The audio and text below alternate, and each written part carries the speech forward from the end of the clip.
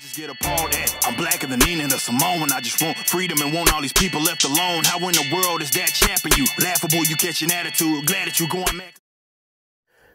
Welcome to 3 Count Commentaries. This is your host, MagMongoSlade. Today we're going to talk about getting heat. And that wrestling journalists don't believe in heat. They don't. Alright, so where did this come from? This comes from a wrestling journalist whose name I will not mention. He tweeted out this. And I'm going to read this. I'm not going to put it on the screen. I'm just going to read it. It says, old school wrestlers think you always need to, quote, get heat. But in 2021, that just pisses off the fan base in many instances.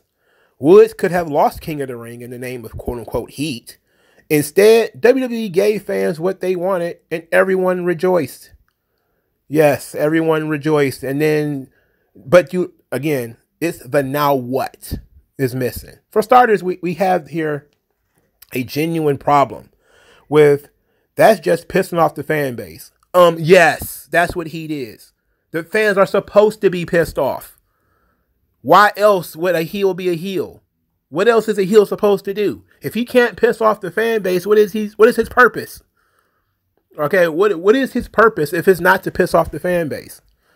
What good is any of this crap? These people are virtually running the business to a degree at this point. You know, it's all about feel-good stories and give me feel-good stories. You can't have feel-good stories without the bad times. You need to have bad times in order for the good times to matter. You have to have heartbreak before you can really appreciate joy. These things come in pairs. You can't only have the good. Xavier Woods should have lost because getting him really close to what he really, really wanted and then snatching it away from him would have pissed off the fans, would have pissed off him, but it would have taken him to the next level. Interesting thing about all of this is there was somebody in the comment section who was like, all of the heat always falls on the company anyway, because everyone knows that anytime something bad happens, it's the fault of the company. It's not the fault of the wrestler. So if Xavier Woods would have lost, there wouldn't have been any heat on Finn Balor. It would have been heat on WWE. And I say to myself, look, if you can ruin a good story for yourself, that's up to you. That is not got nothing to do with the company ruining a good story. The company ruins a good story by not doing the right thing with the characters involved and not taking it like you're supposed to go on that ride. Okay. That's the part of the character arcs. Always go on the ride, the ups and the downs, the roller coaster. That's part of the story. If you blame everything bad that ever happens on the company, then you aren't invested in the story, right? You're outside of the story. When you watch something and you critique something, you're supposed to be critiquing what takes place on the screen, not what the writers and all these kind of people did. This is the weird thing about movie reviews, because now we got movie reviews where everybody's talking about what the director says and what the director thinks and what the writers said and what the writers think. It's like, I don't care about what the writers and all those people think. I look at the show. What is the show telling me? Because the show is the work, right? That's what I'm critiquing. I'm here to critique the movie, to critique the show. What is the show telling me, right? If they poorly tell the story, I'm going to say, director or writer X poorly told this story. And then I explain how the story could have been better served. But, but I do understand that there are people who critique, let's say, Marvel movies. You know, they talk about something like The Eternals. They talk about how awful it is because the director is awful and the writers are awful and everybody's awful. And I say to myself, that doesn't make, just because you don't like the director and you don't like the writers, doesn't make the movie bad. Right? You have to tell me what was bad about the movie. And then they tell me what's bad about the movie. And I say, well, that does make a bad movie. That sucks. That's stupid. You know, that's a stupid movie. But if I choose to go into the movie negative already, or if I choose that whatever bad is happening to this movie, I'm going to blame the writers and the directors and not the characters involved. It's like, I don't know who directed Infinity War or the Infinity Gauntlets angle of the movies. But if you blame Thanos snapping his fingers and killing half the universe's population, if you blame that on the writers, you're a fucking idiot. All right, it's part of the character arcs. It's part of the storyline. Just because something bad happened to the characters on screen, and yes, the writers wrote it. Yes, that's what happened. But that's not intelligent criticism of what took place here. You saying Xavier Woods should have won the King of the Ring. He didn't win. This is because Vince McMahon hates everybody and he's a racist and he's a sexist and he's yada, yada, yada. Then you're a fucking idiot. That's not intelligent criticism of the product of what we're looking at here. Because you're missing all of this stuff over here that could possibly have been the reason why something happened. To just say, well, the company sucks. I'm like, okay, well, if that's your version of criticism, that's perfectly fine, but that's an ad hominem, if we want to be honest. You know, that has nothing to do with the work. Their mentality, the characters and the storylines that they're trying to build out of this situation, out of this thing that happened, is what we should be focusing on. It's what we should be looking at. You know? And yes, sometimes you're going to bleed off and say, you know, Vince is, you know, full of shit and Tony Khan's a fucking idiot or whatever, because they're not consistently telling their appropriate stories. But just because you want to avoid heat by saying, all the heat will fall on the company, only if you put it there. I don't put a lot of the heat on what happens in the ring on the companies. I'll try to see if the characters are to blame first. That's why they have wrestling matches. Because during the match, usually something is going to happen. The babyface is going to sabotage himself. You know, he's going to fight back, but he's going to make a mistake. The heel's going to slide outside the ring. The babyface is going to chase him. He shouldn't have done that. He's going to chase him around the ring. Then the heel slides in the ring. Babyface slides in the ring. Heel kicks him in the head. Like, okay, sure, somebody could have booked that. And I'm not going to blame the writers for the babyface getting kicked in the head. That was the babyface's fault. He shouldn't have got outside the ring and chased him around the ring. Right? And, somebody wrote that down for them to happen. Like, well, if you're going to have that kind of attitude about it, then you can't watch anything.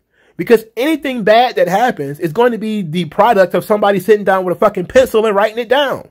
That means when you watched The Walking Dead and Shane was fucking a man's wife, you shouldn't have been mad at Shane, who was his best friend, or the wife who was married to the guy. You was mad at the writers for writing them the fuck. You're stupid. That doesn't make any sense. I can't watch a show that way. I can't critique a show that way. Just present the story, and I will tell you whether the story sucks or not. I'm not going to make a judgment call on you or the production company or the director or the writer because I don't like everything that you do. These people have a huge and then what problem.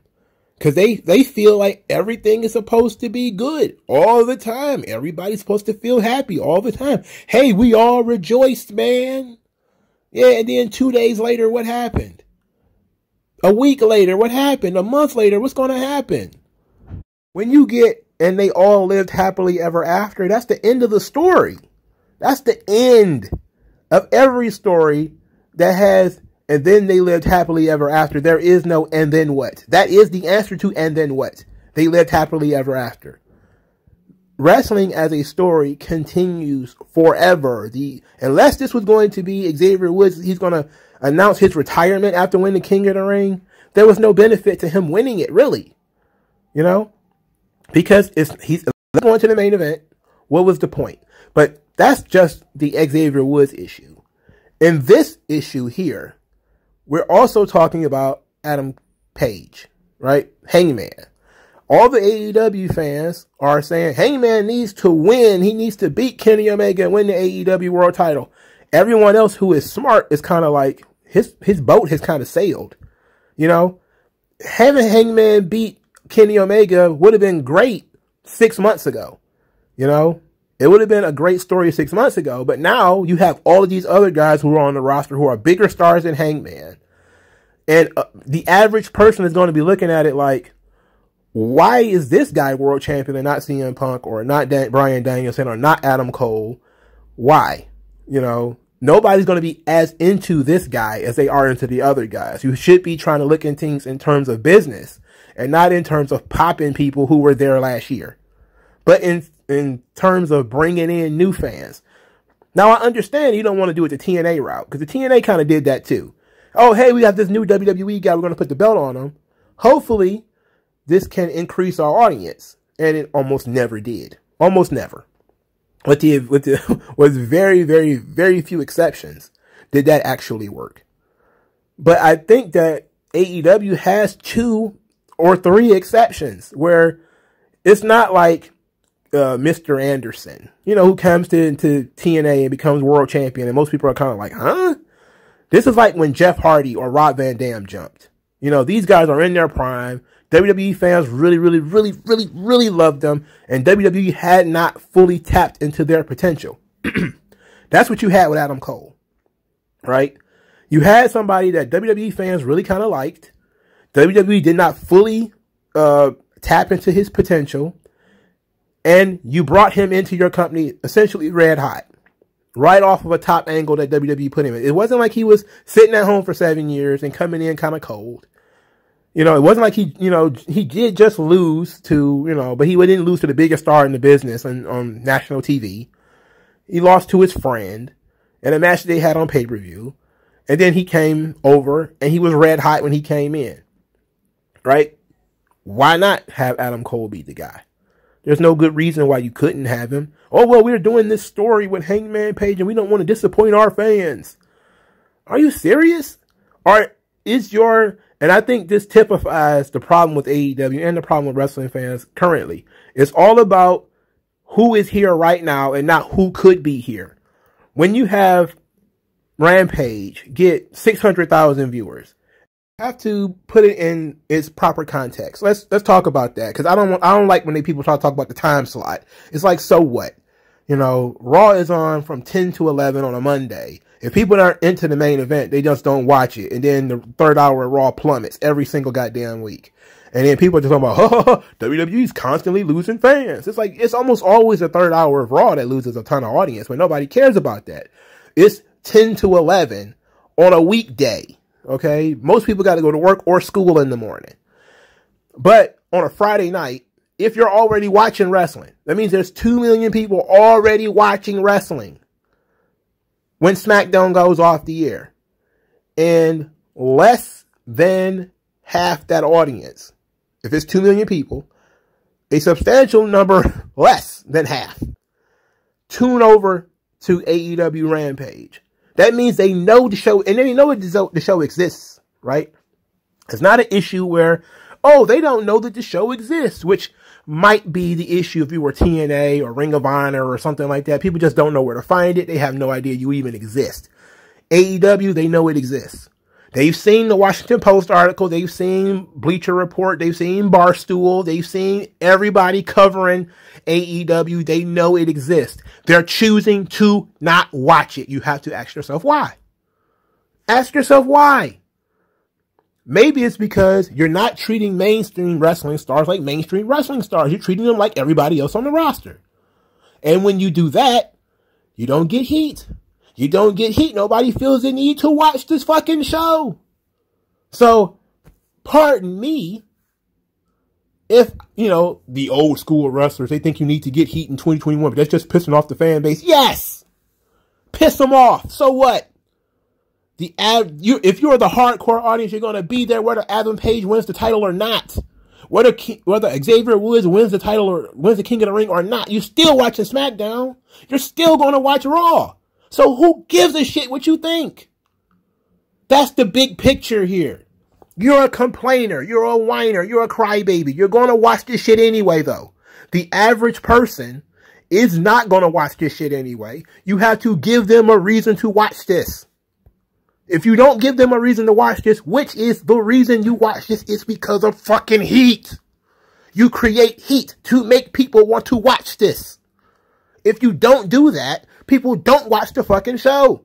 Then your ratings go down. Then you lose advertising revenue, and then you gotta get kicked off to TBS or some shit. This is basic fucking... it's basic. It's action-reaction. You get heat, people pay attention. You don't get heat, people are like, I can skip this. I don't need to see this. I don't care about Hangman Page's story. I don't give a shit. And they've been telling this story for 2 years. Well, I ain't been watching in 2 years. So, I don't know what to tell you. He's not prominently featured. He's not a mainstream star. I don't give a fuck. Okay? So, ultimately, What have you done? You've taken the mainstream stars that you put on the posters and you talk about them in every interview. We've got Bryan Danielson and CM Punk. But you're not featuring them in the top spots. You're not featuring them in the show to the point where the average person who hears those names and says, hey, I know that guy. I'm going to go see what he's doing on this wrestling show. Oh, he's wrestling some guy named Aaron Solo on YouTube? I'm not watching that. For what? There's no reason for them to be doing that. But if I turn to that channel and I see somebody stomping him out, beating him with chairs and shit, I'm like, whoa, who is this guy? Why is he beating the shit out of Bryan Danielson like this? But it'll probably be more like, why is he beating the shit out of Daniel Bryan like this?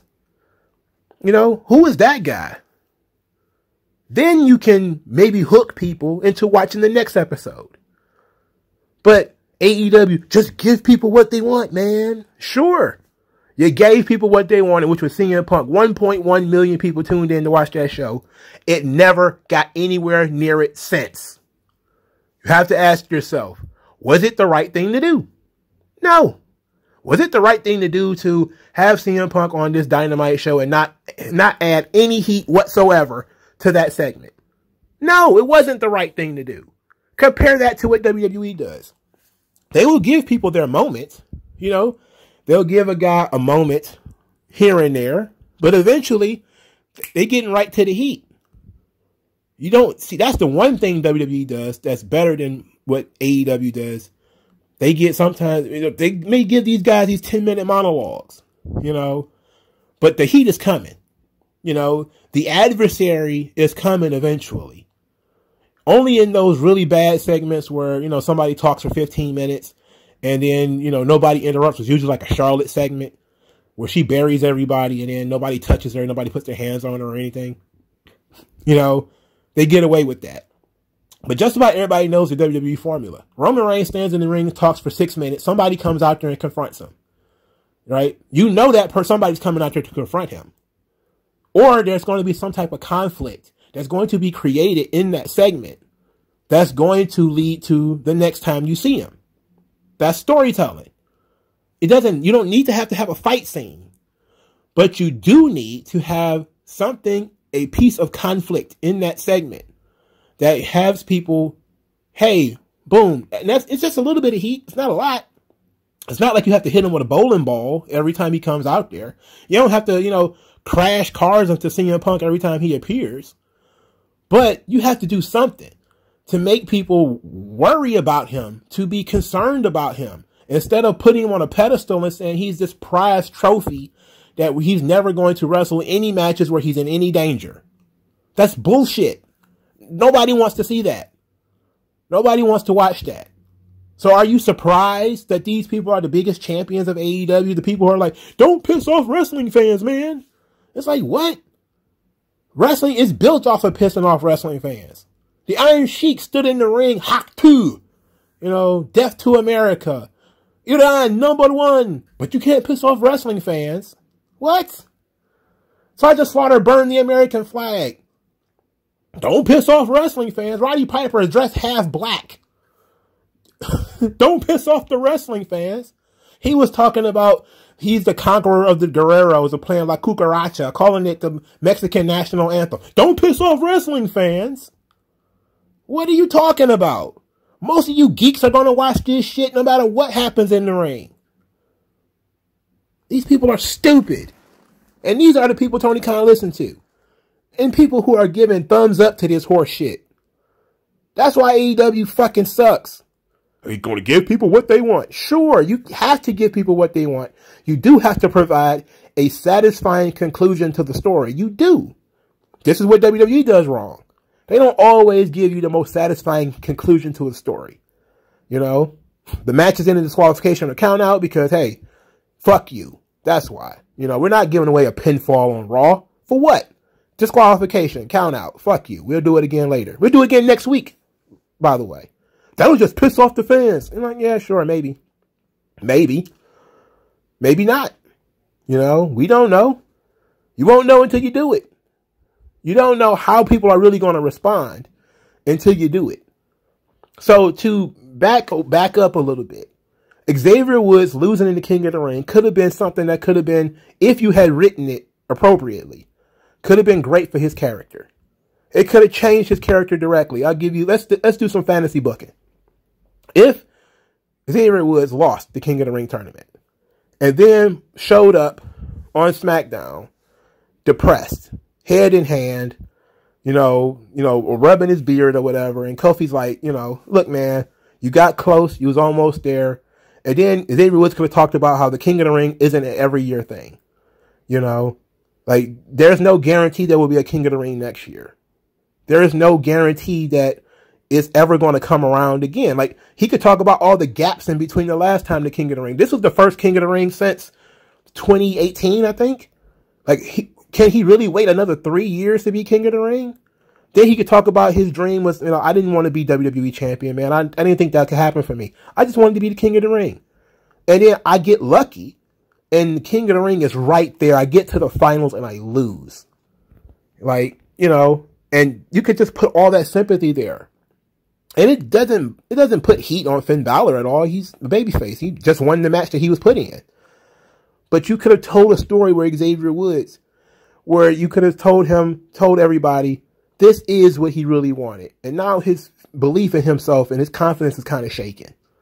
And then Kofi's trying to perk him up like, okay, you know what? Maybe you can't be the King of the Ring, but how about this? How about we get you a match for the Intercontinental title? How about we do this? How about we do that? How about we, try all of these different things to make you a champion, to make you feel good about who you want to be. And then that could be the story for the next year. And then, boom, there is a King of the Ring 2022. And Xavier Woods could be the Intercontinental champion or whatever and say, screw that. I'm getting in this tournament. This time I'm going to win. If you must tell a story, then that would probably be the better story to tell. Is to tell the story of the guy who got close and it got snatched away from him. And there's no guarantee that there's going to be a next year. There's no guarantee there's going to be another time. Hangman Page, similar situation where, yeah, he can't, but, they already I think I kind of fantasy booked this already. I think they fucked it up where they came back and they told everybody that he was going to be in that ladder match. And then he just won the number one contendership from a ladder match. Rather than he put his number one contendership on the line in a 10-man tag with the Dark Order and lost. I know he went on that hiatus to have the baby or whatever. But if he'd have came back and said, I want to be in that Full Gear tournament, all you needed to do was in the Full Gear tournament 4 days before you were going to have the event. You already have the final set up. So this is what it doesn't make sense, right? You could have had the finals of the Full Gear tournament on Dynamite and then said the winner of this tournament will wrestle Kenny Omega at Full Gear. That's 4 days away. And you have Adam Page work from the bottom and work his way back to the top. He could talk about how, hey, I put it all on the line for my friends. I don't regret it. I don't regret believing in them. I don't regret believing in myself, but I dropped the ball. Now I'm coming back refocused. I'm coming back better than I was before. No more drinking, no more bullshit. I'm coming back to win that fucking title. And you still could have had CM Punk and Bryan Danielson and all those guys on the roster. But you could have told the people who weren't there when he was there, this is what happened. This is what took place. This is why I did what I did. This is how I ended up failing. Get behind me in this situation. Now, of course, it doesn't help that Kenny Omega has no fucking heat. That doesn't help. They blew off all his heat. They blow off his heat every fucking week. But you need to be able to tell the story. That's what gets people interested. Heat gets people interested. There is no story without bad guys. There is no story without bad things happening to good people. You have to have bad things happen to good people. And it's fucked up, but that's true. In this world, you need to have cold and heat, light and dark, good things and bad things. You need it all. You cannot write half a fucking story. You can't do it. You have to give people things that makes them feel bad. Because if you give somebody something that makes them feel bad, they will then feel better when you give them that other thing later. WrestleMania 30 was damn near the perfect show for that very reason. WrestleMania 30. Daniel Bryan is fighting from underneath. He has to wrestle 2 different matches. Daniel Bryan beats Triple H. He gets jumped after the match. Later in the show, the Undertaker streak is broken. The crowd is fucking dead. Nobody wants to see anything else after this.